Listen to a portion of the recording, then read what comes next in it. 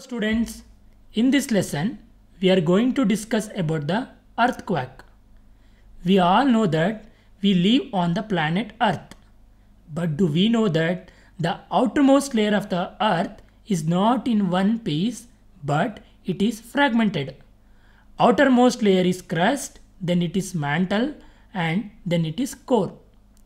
We all might have felt a jerk on a floor beneath our feet just moved sometimes. This is because the outermost layer is fragmented, called the plate. These plated are in continuous motion. When the brush past each other or collide, there is a disturbance caused, which shows up as an earthquake.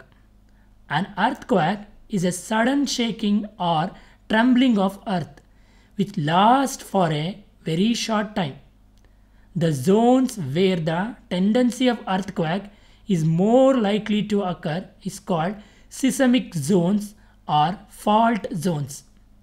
The power of earthquake is measured in terms of magnitude using Richter scale. Destructive earthquakes have magnitude greater than 7. Tremors produce waves on surface of earth is called seismic waves, which is recorded by an instrument called seismograph.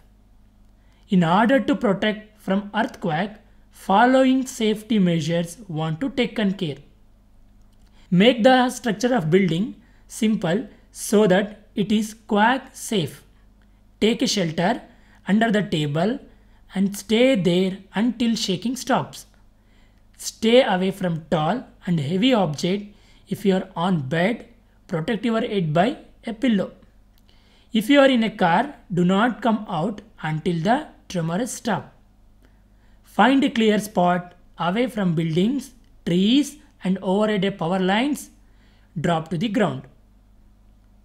Today, we have discussed about the earthquake and the safety measure that we want to take care during the earthquake. Thank you. Have a nice day.